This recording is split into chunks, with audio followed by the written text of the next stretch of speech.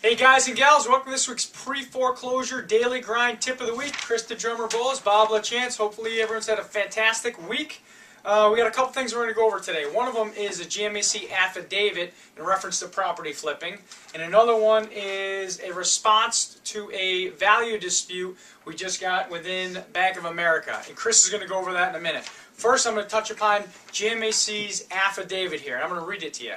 It said, property flips occur when homeownership of one property changes several times in a brief period of time.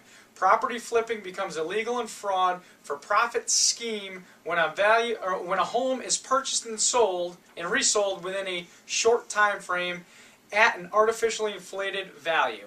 For the purpose of this statement, a short time frame is defined as a period extending 90 days from the date of the short sale transaction. Now we could pick this apart right here because what they're defining is an illegal flip is something that changes hands several times, right? That's point number one. But it becomes illegal and a fraud for profit scheme when it is purchased and resold within a short period of time at an artificially inflated price. See, that's where they're 100% wrong in here. And I'll read the rest in a minute. But that one particular sentence, one particular line right there, kind of makes what they say a load of what, Chris? Load of crap. Load of crap, because it says, I'm going to keep going here. It says, buyer represents along with buyer's real estate agent that I or we are not involved in a profit scheme to flip the property and that there are no current agreements, written or otherwise, to immediately resell the property at a higher price, and that no transaction of this nature will take place within 90 days of the date of closing on this transaction.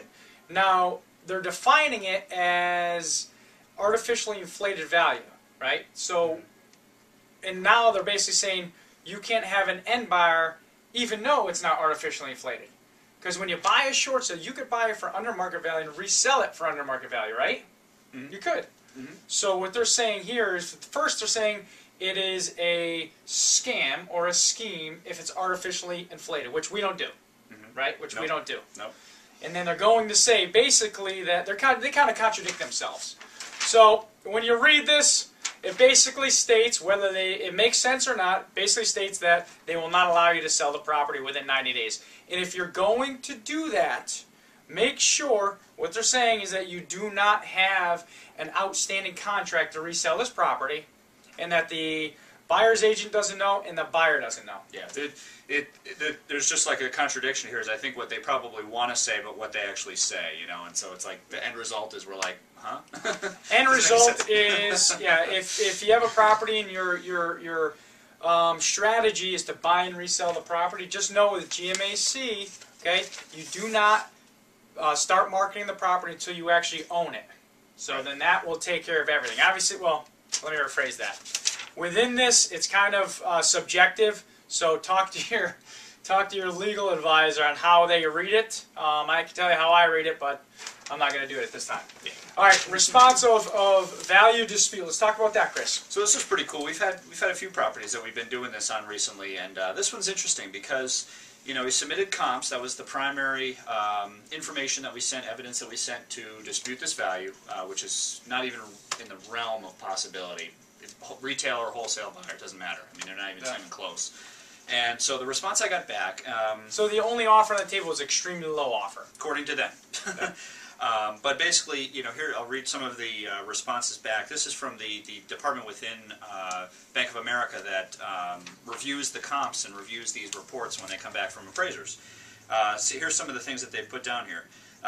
First property was a short sale subject to lien holder approval, so they nixed it because they wanted traditional sales, no short sales or REOs. Right in the top it says, here's the appraiser's comp review. So the appraiser actually reviewed the comps that were sent in. Right.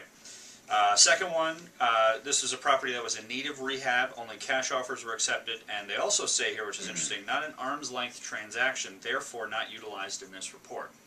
Not sure what that's all about. I'm awaiting clarification.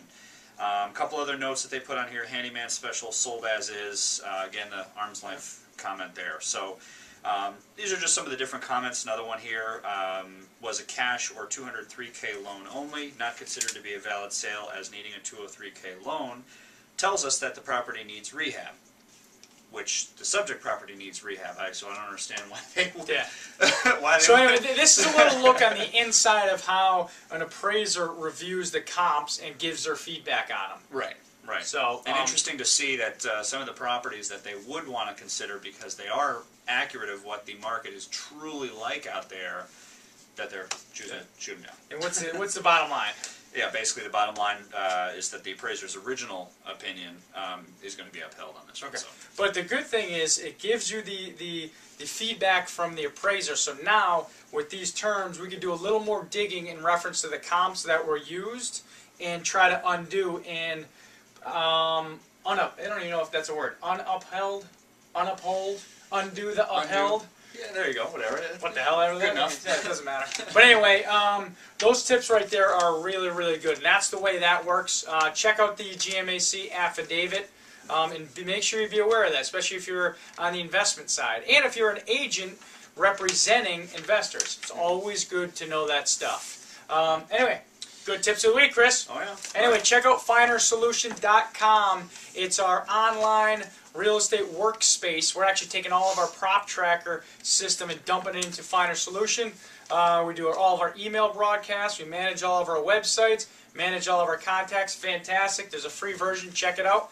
Anyway, Chris the Drummer Bowes, Bob LaChance, getting back to this week's pre-foreclosure daily grind tip of the week.